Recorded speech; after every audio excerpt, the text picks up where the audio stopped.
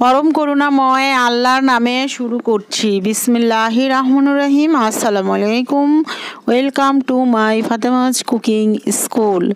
আমার এই রান্নাগুলো যদি ভালো লেগে থাকে লাইক, শেয়ার এবং সাবস্ক্রাইব করবেন। পাশে থাকা বেল আইকনটি বাজিয়ে যাবেন যেন আমার রান্না সবার আগে আপনাদের কাছে ছড়িয়ে পড়ে।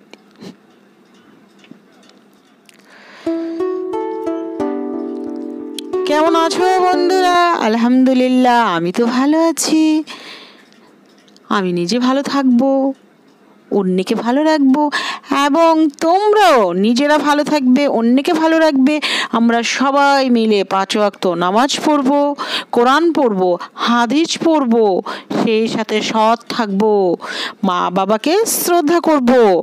আর সম্প্রতি যে করোনা ভাইরাসটা চলে এসেছে সেটা আমাদের মাঝে আতঙ্ক তো সৃষ্টি হয়েছেই, কারণ কখন কার মধ্যে ছড়িয়ে পড়ে কেউ বলতে পারছে না।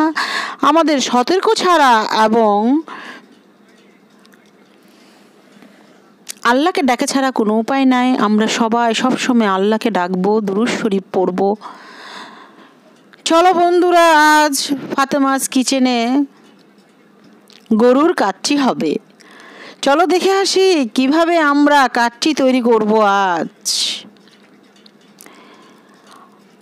আমি একটি বক্সের মধ্যে দেখিয়েছি সবগুলা রোস্টের মশলা, আরও অন্যান্য কিছু দিয়ে আমি রোস্টের মশলাটা যখন কাঁচাটা করি এবং শুকনোটাও যখন করি সেগুলাই আমি দেখিয়েছি। ব্লান্ড করব এগুলা সব আমি অন্য একটি ভিডিওতে আমি দেখাবো। এই তো আমি খাস গরুর মাংস বড় বড় পিস করে, এখানে প্রায় 2 কেজির মতো মাংস আছে। আমি বড় বড় পিস করে, কাচ্চি মানে কাচ্চির মাংস হবে বড়, তবে ভিডিওতে আমার মনে হলো অত বড় আসেনি, কিন্তু আমি বড় বড় পিস করেছি। এক প্লেট বিরিয়ানির জন্য 1 পিস মাংস খেলে যে তৃপ্তি সহকারে খেয়ে যাবে সেভাবেই আমি পিসগুলো করেছি।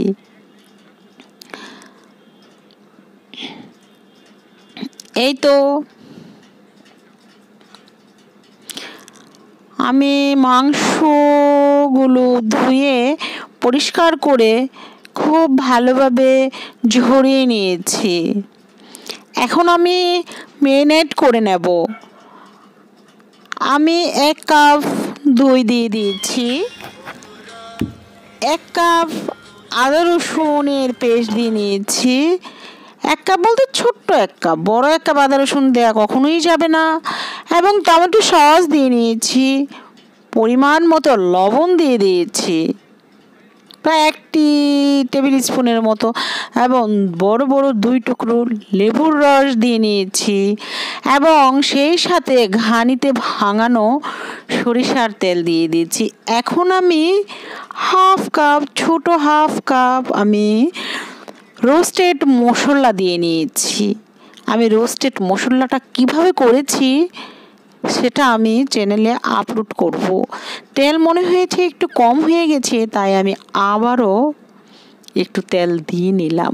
এটা আমি প্রায় 2 ঘন্টার মতো ম্যারিনেট করে রাখবো। এখন আমি লাল মরিচের গুঁড়ো দিয়ে নিলাম, পেঁয়াজ দিয়ে নিলাম এবং গরম মশলা দিয়ে নিয়েছি। তেজপাতা এখানে দেইনি, কারণ পোলাও চাউলের মধ্যে দিয়েছি যখন হাফ সিদ্ধ করেছি, এই জন্য এখানে দেইনি। আমি ম্যারিনেট করে রেখে দিয়েছি। এখন আমি বেরেস্তা ভেজে নিচ্ছি। আলাদা করে দেওয়ার কিছুই নেই, আমি এটার মধ্যেই বেরেস্তা ভাজাটা দেখিয়ে দিলাম এবং বহুবারও দেখিয়েছি। এই তো বেরেস্তা ভাজা হয়ে গেছে। এটা যদি আমরা সংগ্রহ করতে চাই তাহলে চিনি মেখে কন্টেনারে ভরে রেখে দিলে অনেক দিন মুচমুচে থাকবে। এটা একটা টিপস দিয়ে দিলাম। আর এখানে দেব আরেকটি টিপস। আমি তেলটি গরম হওয়ার সাথে সাথে আমি জর্দা রং দিয়ে দিয়েছিলাম। এখন আমি আলুগুলো তেলের মধ্যে ভেজে দিয়েছি, ঢেলে দিয়েছি। দেখুন জর্দা রঙগুলো কিন্তু আলুর মধ্যে লেগে যাচ্ছে। এখানে দিলে খুব ভালোভাবে, তেলের মধ্যে দিলে খুব ভালোভাবে আলুর মধ্যে ভাজা হয় আলুগুলো আমি আগে সেদ্ধ করে রেখেছিলাম। এখানে আমি পোলার চাউল 1 কেজি পোলার চাউল, তেজপাতা, গরম মশলা ও শাহি জিরা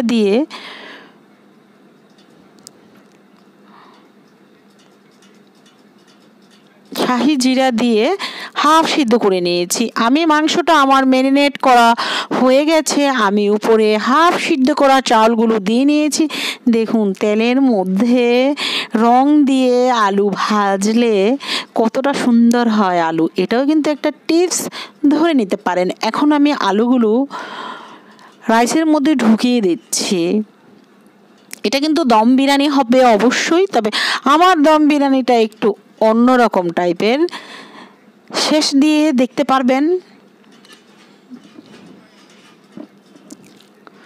এই তো আমার আলুগুলো দেয়া হয়ে গেছে। এখন আমি আলু বোখারা দিয়ে নিচ্ছি প্রায় 7-8টির মতো। এখন আমি জাফরানে গোলানো 1 কাপ গরম দুধ ঢেলে দিয়েছি। আলুতে জাফরান দেইনি কারণ জাফরানের দাম অনেক, তাই আমি জর্দা রং দিয়ে আলু ভেজেছি আর দুধের সাথে জাফরান গুলিয়ে নিয়েছি। এখন আমি খুব ভালোভাবে বেরেস্তা দিয়ে নিয়েছি এবং আমি খাওয়ার যে কেওড়া জল সেটা একটু দিয়ে নিয়েছি। কেওড়া জল এখানে আমি একটি পদ্ধতি দিয়ে সবসময় করি, ওই ময়দা দমে দিতে গেলে ফ্রাই প্যানের চারদিকে ময়দা দিয়ে করতে হয়, কিন্তু আমি ময়দা দিয়ে কখনো আটা বা ময়দা দিয়ে করতে হয়, আমি এটা করি না। আমি পরিষ্কার এবং নতুন একটি ওড়না ভিজিয়ে ভাঁজ করে ঢাকনার উপরে দিয়ে দিয়েছি। এখানে কোনো আলো বাতাস কোনো কিছুই যায় না। আমি এর আগেও বহুবার এভাবে করেছি, করে দেখবেন ভালো লাগবে। এখন এখানে আমার বিরিয়ানিটি হয়ে গেছে, আমি সার্ভ করে ফেলেছি। দেখুন আমার বিরিয়ানির কালারটি যেমন সুন্দর এসেছে, খেতেও ছিল আরও মজা ও অস্বাভাবিক মজা ছিল।